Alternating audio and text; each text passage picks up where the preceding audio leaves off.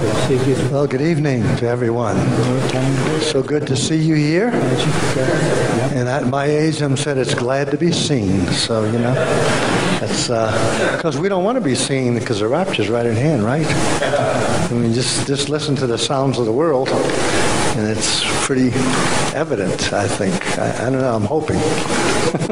As I hope we all are. Good to have you, as always, and we have a very newcomer to our speaking engagement sequence because he hasn't spoken here before. I think you're going to find it very interesting. Let me, before we do the introductions for Dr. Harper, I'd like Ed Gilman to come up and say a couple of words about the forthcoming expedition. How many of you knew we're going to the Cosmosphere in Hutchinson, Kansas over Labor Day? All right. How many of you are going to go on that trip? Okay, those who are going to go on the trip, I need to visit with you in the lobby immediately, like right now, and then you can come back in and catch Dr. Harper's presentation. So nobody else is interested in going to the most awesome space museum in the entire world. Only crazy people don't go to this place. Who here is crazy? Just raise your hand. Wow, Doc, this place is set for you. You know, he's a psychiatrist, you know. All right, this is going to be a more interesting session than I thought. Okay, that's all I've got then. If those going to the Cosmosphere can step out to the lobby with Janie and I for a few minutes, then you'll be right back in here. Thank you, Ed.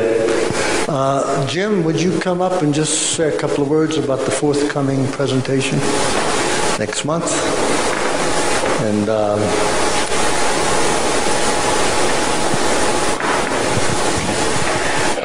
next month we're going to show a video that's generated a lot of interest, a lot of questions, a lot of skepticism. The topic is biblical astronomy, and the video is the four blood moons. And when you start digging into the scriptures and what it says about the heavens, and I'll give you some homework if you haven't looked into that, is look up Genesis 1:14. And it describes God's purpose for the sun, moon, and stars. And it says it's for signs and seasons. The word for seasons in the Hebrew is for the feast days or the set times, the appointed times. And so when you stop and think about the chances of having an eclipse, period, you have one celestial body that's very large, crisscrossing with a smaller one at a much shorter distance, but they happen regularly every year. They happen in 2-week sequences, and so the heavens are like this finely tuned clock. And so anyways, that's what it's about, and it should be an interesting discussion, and you'll be surprised at what the scriptures say about the subject of astronomy.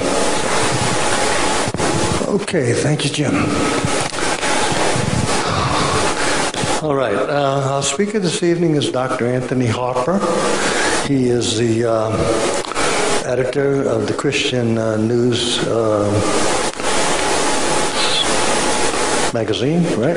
Intermountain News? Christian Intermountain News? Yeah, that's what it is, right? I'll get it right. Intermountain Christian News. And Southern Baptist chaplain, ordained minister with a doctorate in psychology from California Coast University. He also had his bachelor's from liberal studies from the University of State of New York in Albany, and then his master's in general guidance and counseling from the College of Idaho, and a postmaster's graduate work with Liberty University. And so his special interest has been in neuropsychology regarding traumatic brain injury, psychology of music.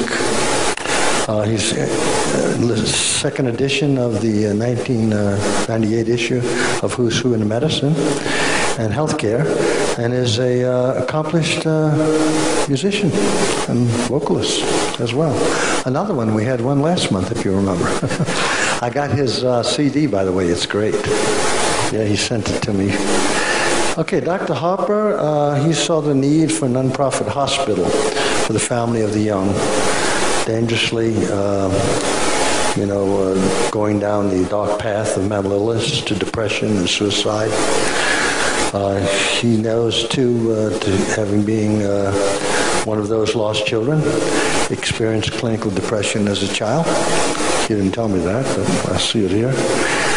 He finally did his get relief through the grace of God, of course, and the encouragement he found in the scriptures in 2 Timothy 1 chapter 2 and Psalm 40, 1 through 3. And he became the founder of the Children of Hope Family Hospital in Boise, Idaho. I think that is still under development. Is that right? Yeah. Okay, his presentation this evening to us is Evolution and the Influence on Psychology. And without further ado, let's give Dr. Harper a hand, please.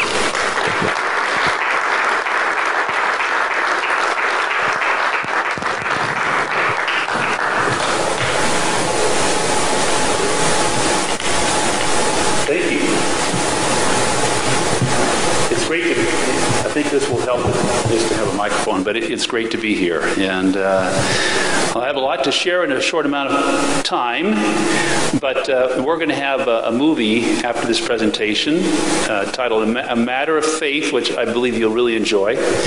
And I'll be taking orders for that movie downstairs if you would like to get a copy of the movie ahead of time. I mean, these are pre-sales for orders for that. And also, if you wanted to be interested in subscribing to our Intermountain Christian newspaper, Dr. Boudreau was mentioning about the musician connection, and I'm going to be singing a song for you. I actually started out in I had leading parts in college opera and music theater, and traveled the nation as a soloist, as a tenor soloist. So I never thought I would be doing what I'm doing now, but it's a blessing to be able to do all those things still. So. So we're going to have a gathering after this event tonight, and the movie's probably about an hour and a half or so, and my presentation is an abbreviated version in light of the movie tonight, but I will look forward to be able to expounding upon that topic later. But first I want to be able to share a song that really encapsulates the meaning of life, about the gospel message and people needing the Lord. So.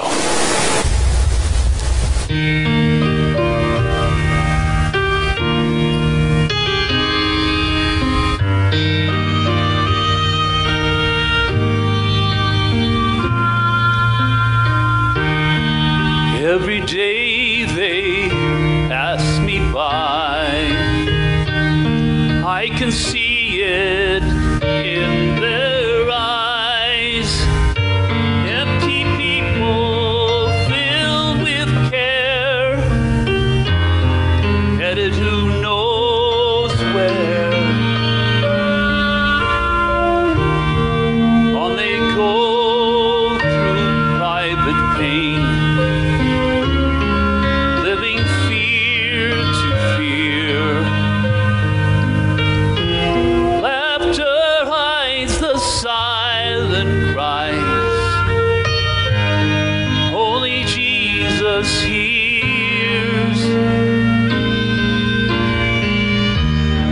People need the Lord. People need the Lord. At the end of broken dreams, He's the open door.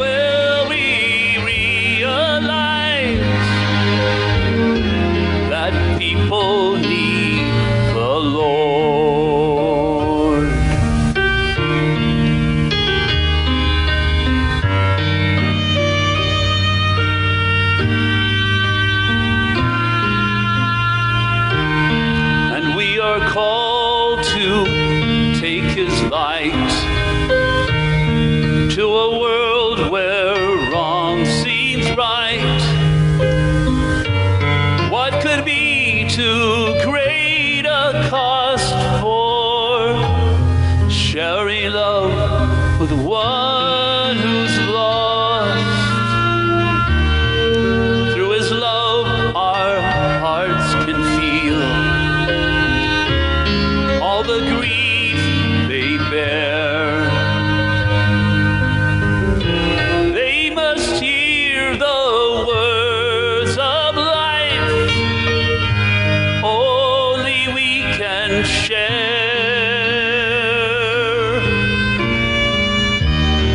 People need the Lord. People need the Lord. At the end of broken dreams, He's the open door.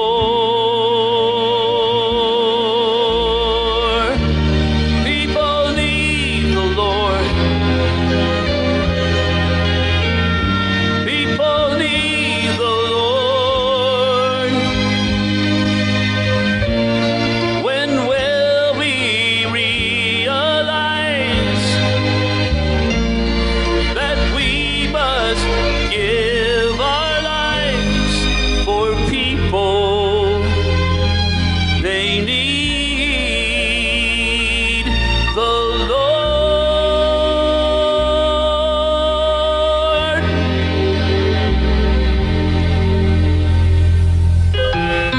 People, we need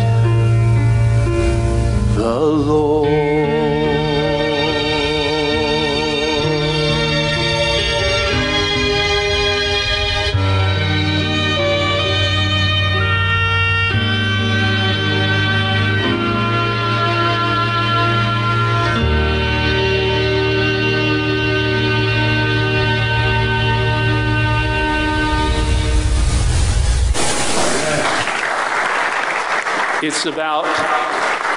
It's about Jesus.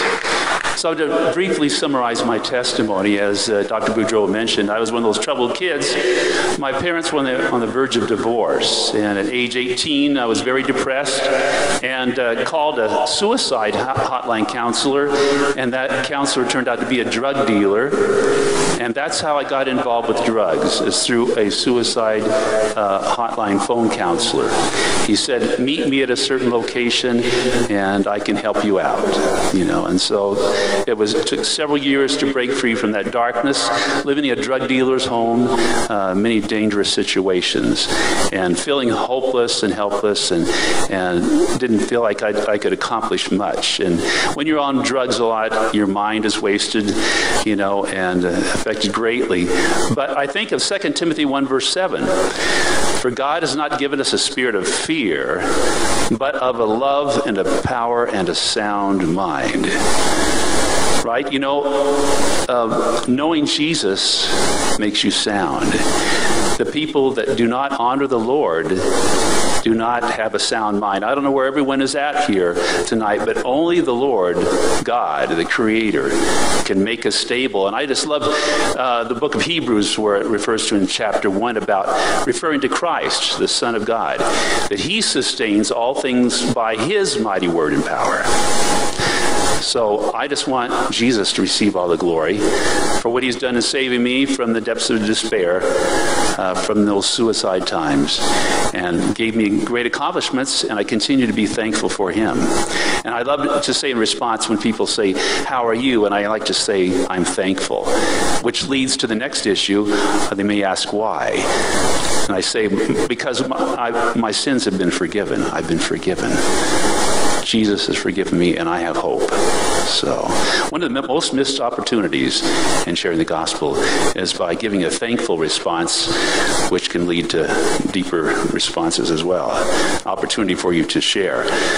Well, I do have, and I know I can't cover very much here, but my music website is anthonymusic.com, and I have afterwards people that would want those recordings for that. And you'll be able to see a lot more through my testimony on that website. But I have here, and hope you can appreciate the humor here. These are some psychology jokes. And one of them being, I don't know if you saw, there was this wild psychologist that was climbing a tree, and I don't know if you know that in this case, the response was, yes, I believe that was an evolutionary psychologist. He was up a tree with some bananas with no appeal. Sorry about that. So I'm going to punish you first off. That was one that I had thought up, would be, fairly good here. But did you know the difference between a psychologist and a magician? Any answers for the difference between a psychologist and a magician? I don't see anyone raising their hands, so I'll go on to the answer is a magician pulls rabbits out of hats, whereas a psychologist pulls habits out of rats. For those that are from a behavioristic perspective, and we're going to get into that issue with B.F. Skinner. There's a brief video clip of that. Also, a Freudian slip is when you say one thing and mean your mother. Some of these might go over your head, but anyway, what's the difference between a loan and a psychologist? I know they're not related, but anyone know the difference between a loan and a psychologist? Well, since there are no answers, would be the loan eventually matures and earns money. So, although there are some psychologists that make a lot of money, right? But, well, on another note, let me see here. I'm really getting you rolling in the aisles here, so I better keep going while I have some momentum here. What's the difference between a psychiatrist and a psychologist? Well, if you say, I hate my mother, a psychiatrist will ask, why do you say that? And whereas a psychologist will say, thank you for sharing that with us. Just a little bit of difference, right? Does the name Pavlov ring a bell? For those that heard about Pavlov. And here's for the Rocky Mountains, here's a joke, right? And these came from the Psychology Today website. A psychotherapist returned from a conference in the Rocky Mountains where the delegates spent more time on the icy ski slopes than they did attending lectures and seminars. When she got back, her husband asked her, so how did it go? And she said, fine, but I've never seen so many Freudians slip. I love this for the Rocky Mountain theme, And to conclude here, there is a receptionist to the psychologist in the office. Doctor, there's a patient here who thinks he's invisible. And the psychologist replies, tell him I can't see him right now. So, a lot of people, I wanted to finish, maybe the previous one was a little bit funnier to end on there, but for those that need more appeal, I suggest that, maybe you could go to the store and get a bunch of bananas or something, I don't know, but we all need more appeal, right? And from that, kind of just remember the funniest joke that you've heard tonight, and we'll be doing a lot better. So, and I'm blessed for this opportunity to be able to share this. Actually, this is my first time of speaking on the topic of evolution and its influence on psychology, but I've seen for a long time this, the influence of evolution impacting not only psychology, but medicine and education, the whole mental health field and all that. And in our current newspaper that we have downstairs, there's an article by a psychiatrist, a friend of mine. It's on the topic of homosexuality, which is hot in the news today. And so I would encourage you to get to read that article. And they're very, I don't meet too many people in the psychology area that love the Lord. I know there are a lot of people there, but we are in the minority, I believe. And Jesus said, very few find the road to life. Narrow is the way. So it implies for most humans, sad to say, that would prefer a lie than the truth. And we're going to talk about what lies are and what truth is, but So for, basically, this word psychology being from the Latin and the Greek specifically regarding personality and matters of studying the soul.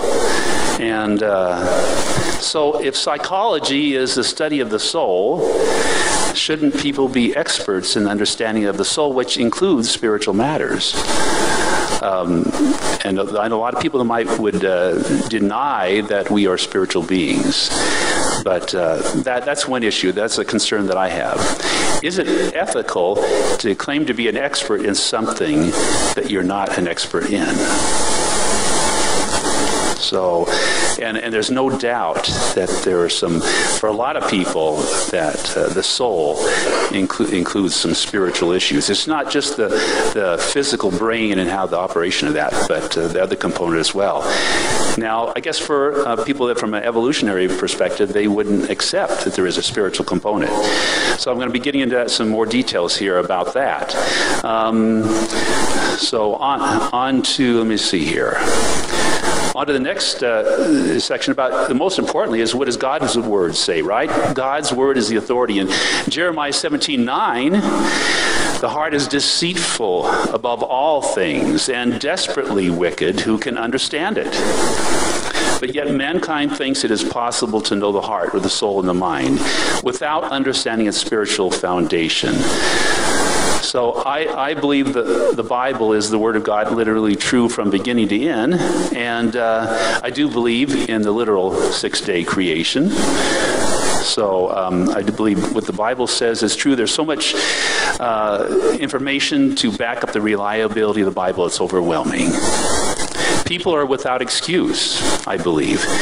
The evidence is all around us. And, I like the topic of the conversation that you've heard probably many times before, is the issue of information versus matter. Where does information come from? It's distinctive from matter. Matter cannot have form without information. So information implies intelligence. And that's, I believe, God is the one that makes the most sense, the most rational conclusion of all. If information has to exist prior to matter, information just doesn't pop up out of nowhere. If you've seen the movie Expelled, No Room for Intelligence, a great movie, with Ben Stein, who I got to meet backstage. That was very humorous. He is a very dry humor person, much more drier than I am. So he didn't tell any psychology jokes, I don't think. But on to the next one. This is a video clip. This next section is Richard Dawkins, the famous atheist of the book The God Delusion, arguing with people about God. 40%, 45% of the American people believe literally in Adam and Eve, believe literally that the world is only 6,000 years old. I mean, that's a shocking figure, and you can't duck out of it by saying, oh, sophisticated theologians don't believe it. Unfortunately, what sophisticated theologians believe isn't really relevant to what the majority of Christians do believe. I think, Richard, cue Chris from the Evangelical Alliance, if I may, because you believe it's all true, don't you? I do, yeah. So you believe that, Adam and Eve and Noah's Ark, you believe, to just take something, Genesis 19:5, 2 angels came to Lot's house in Sodom and Gomorrah. Now, he was the only righteous man in the village, and the locals wanted to know the angels. They wanted to homosexually rape the angels. So Lot offered his virgin daughters instead as an appeasement. Sodom and Gomorrah was demolished after that, and his wife turned into a block of salt when she looked back. You believe that happened? I take my cues from Jesus, who we've already agreed. So, did that happen? I believe that Jesus believed the Old Testament to be historically accurate. Do you believe that happened? I believe it happened because Jesus did. So what lesson are we supposed to get from that story? What moral lesson? Well, there's somebody we're going to missing come in on this to the moral story. lessons in a minute. There's somebody But missing. touch on it now, Richard. What's Well, your we were question? just told that what you get from the Bible is moral lessons, and presumably you say this didn't literally happen, but it's telling us something. What is it telling us? Well, the moral Okay, so lesson let's is... listen to the voice moral that's lesson missing in this story, which is Abraham. Yeah. Abraham turned to God and argued with God. So the message that I get from this story is argue about it, debate about it, don't accept it as true completely. Well, why in argue that about it. case? Why didn't... If you want to convey a message, which is in this case argue about it, why not just say argue about it? Why wrap it up? Do you want to remember that message? Bishop Michael, is this not, if I may ask You don't even know what the message is. That's how obscure it is. a moral message from the Bible, and of course, Richard, you in your books you've been pretty scathing about the God of the Old Testament. Let me just quote you, if I may. The most unpleasant character in all fiction: misogynistic, homophobic, racist, genocidal, megalomaniacal, sadomasochistic, and you go on. But it's quite a list that you. I should have thought that was beyond dispute, but I would come on to the New Testament. What about the God of the New Testament? Here we have a God who wanted to forgive mankind its sins, including, by the way, the sin of Adam, who he presumably knew perfectly well never existed. Nevertheless, he wanted to forgive mankind's sins. Why didn't he just forgive them? Why was it necessary to have a human sacrifice, to have his son tortured and executed in order that the sins of mankind should be absolved? Is that not the most disgusting idea you ever heard? Okay. Well, I don't know if you've ever seen that video clip before, but in response to Richard Dawkins, yes, there has to be a sacrifice. When we do good, there's a sacrifice in standing for truth. Jesus is the way, the truth, and the life. He embodies truth, and as a result of that, God has given people free will to disobey, to accept, or to reject, and this is the only way God could have done it. Out of his love, he created. And so there is always a sacrifice for standing for good, for right. And Jesus could have used his powers supernaturally to destroy the Romans, to destroy the whole world if he wanted to. But that would be in violation of his character. So Richard Dawkins doesn't understand that. He doesn't understand the concept of free will and of God's love. So most likely that he's had some bad church experiences in the past, some bad religious experiences, and he's just angry with God. A lot of people are angry with God because they can't understand why bad things happen. Well, we understand the issue of free will. God could not have done it any other way. This is the way it had to be, out of his love. Makes more sense then. But there's a plan. God will bring justice, will punish evil. Everyone gets what they deserve in the end. We don't understand why it's taking so long at times, but I hope with you, Dr. Boudreau, that the rapture soon. But that would mean that the impending judgment of God is going to be very intense very quickly, right? The tribulation time. But on to Charles Darwin, of course. The next slide here about Charles Darwin, who first proposed the theory of evolution by means of natural selection, born 1809, died in 1882. But anyway, Darwin, I believe as well, had a lot of anger towards God, a lot of misunderstanding about who Christ was. In earlier books, there was a denial of that issue, but in later revisions, from page 87, from the autobiography of Charles Darwin, with the original omissions restored, a statement here on page 87. I can indeed hardly see how anyone ought to wish Christianity to be true. For if so, the plain language of the text seems to show that the men who do not believe, and this would include my father, brother, and almost all my best friends, will be everlastingly punished. And this is a damnable doctrine. So Charles Darwin could not imagine a just God that would punish, that would destroy. We know from a family perspective, a bad parent is someone that a parent that would let their children do anything they want without any discipline. So I can see that a loving God, there's always discipline. And part of that discipline is separating the sheep and the goats.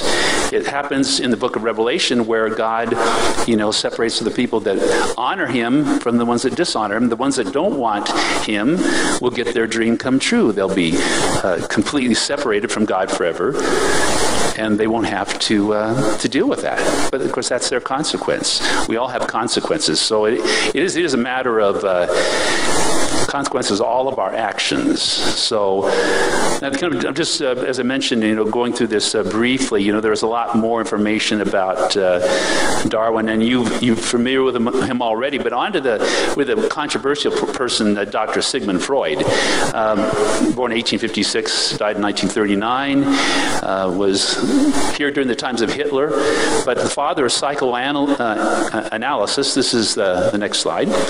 Sigmund Freud is best known for his tendency to trace nearly all psychological problems back to sexual issues. And related to that issue, I'm wondering if he was sexually confused or somebody had some bad experience in the past. But initially a Viennese medical doctor, Freud was trained in neurology, and he originally drew inspiration from the work of Charles Darwin, which explained behavior in evolutionary terms. While Freud's theories have always been controversial, his work forms a major portion of the foundations of modern psychology, with considerable modifications by later theorists. And on to this next section here.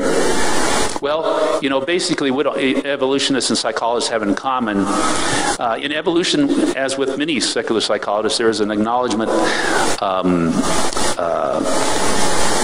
there is no acknowledgement of a personal creator. The one argument is that, I would say, and it's made in this movie coming up, is that Freud believed that humans fabricated God because they did so out of fear of dying alone.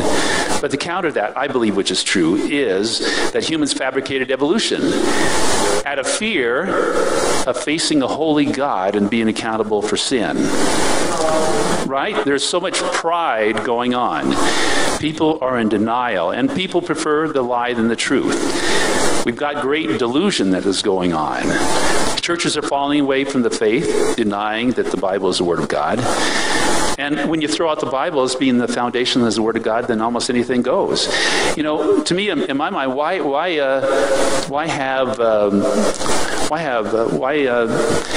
do anything good here on earth? If this is all there is, then why not just get the most and do the most you want to do, since you won't experience punishment afterwards in hell or whatever. Of course, Freud and others believe, though, that your punishment is just in the society that you're in, and you're doing this just to survive here. And after this, it's nothing. But it's so illogical for me, in my mind. So that makes the most sense of all. The evidence is overwhelming to me that there is God, but there's a lot to think about with that issue. And I foundationally believe that the Bible is the Word of God. From that you should be able to, I think it should be able to be clear that, and even from all the evidence regarding the topic of information versus matter, to believe that there has to be an intelligence, a God, and that we need a Savior, because we surely can't save ourselves. Humans haven't been able to do that yet, right? We see so much an attempt, false messiahs, people that thought they were saviors, but they never saved anyone from anything, from the future at all. But there's a next video clip here that I want to show you here.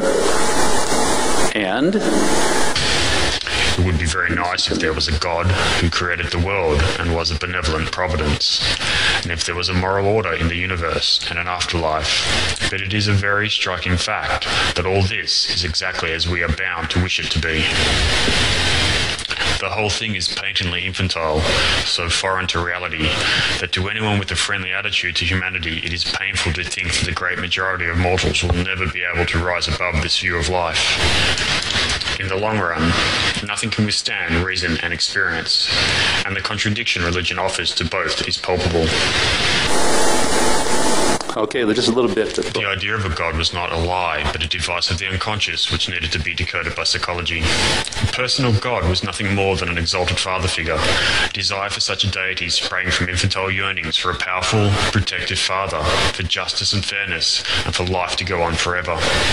God is simply a projection of these desires, feared and worshipped by human beings out of an abiding sense of helplessness. Religion belonged to the infancy of the human race. It has been a necessary stage in the transition from childhood to maturity. It has promoted ethical values which were essential to society.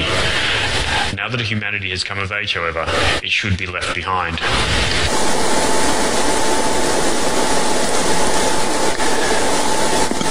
Well, I'm going to, in the interest of time, because we do have the movie coming up, I want to contrast with the psychiatrist Carl Menninger had to say regarding, he has a book called Whatever Happened to Sin.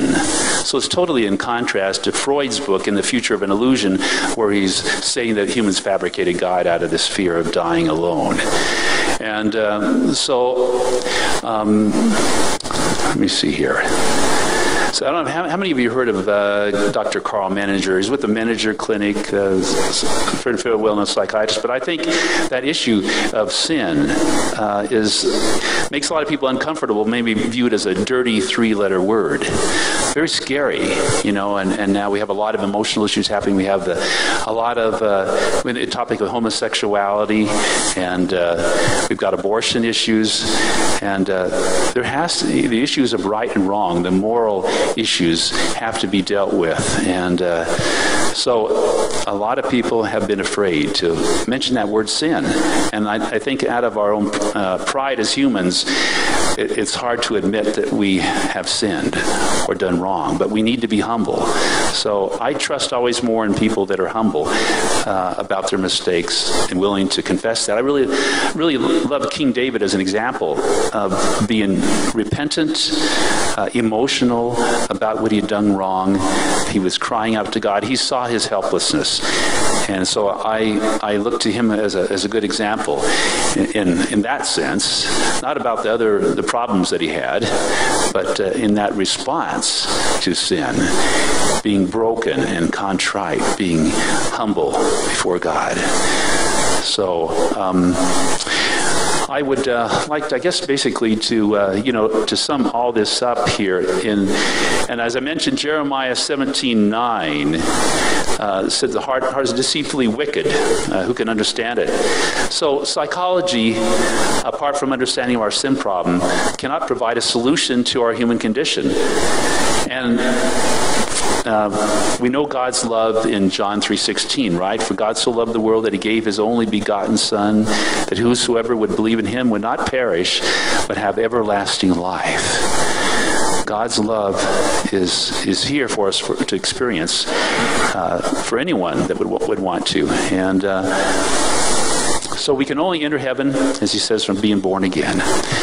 And that's just kind of a brief summary, just the basic differences between secular philosophy and philosophy based on God's Word. And when you deal with the issue of sin, that is the basic problem here, is that not acknowledging that it exists has grave consequences. So if anything to remember, I guess, of tonight's presentation is that there's always consequences for what we do, but there is hope through Jesus. Jesus alone is the Savior that can give us eternal life. So I'm assuming that everyone here knows the Lord, but those that don't can know Jesus. And I would invite anyone here that doesn't know Jesus to ask him to be your Savior from your sins before it's too late. The million-dollar question is, if you died today, what would happen to you? Would you be in heaven or hell? Where would you be? And Jesus alone has the answer, the solution to that issue. We can have the security knowing that we have a future. We have something to look forward to if we are humble and confess our sins I think of 2 Chronicles 7:14 in light of what's going on with Israel. If my people, which are called by my name, will humble themselves and pray and seek my face and turn from their wicked ways, then I will hear from heaven, forgive their sins, and heal their land. All of us need to humble ourselves and pray and seek his face and turn from our wicked ways. And this solution, I would say, is a good solution to terrorism that we're experiencing today. A lot of people are preoccupied with all the bad things that are going on, but only through that repentance is there deliverance from terrorism. If we're humble before God and honor the God of Abraham, Isaac, and Jacob and accept Christ as our Savior, in the future there will be no more terrorism. So I'm excited about that promise. He will come back, as you mentioned, Dr. Boudreau, hopefully very soon, right? You know, that we will be caught away to be forever with the Lord and never a terrorist to deal with ever again. No fear. The King of the universe will protect us. He is our great shepherd.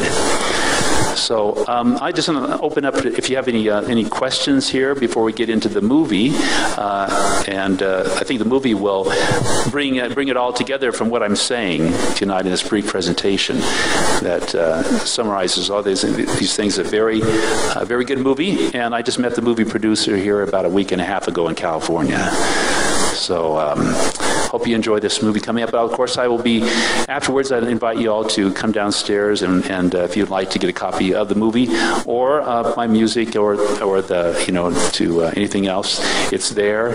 And so this is the movie, A Matter of Faith. Thank you.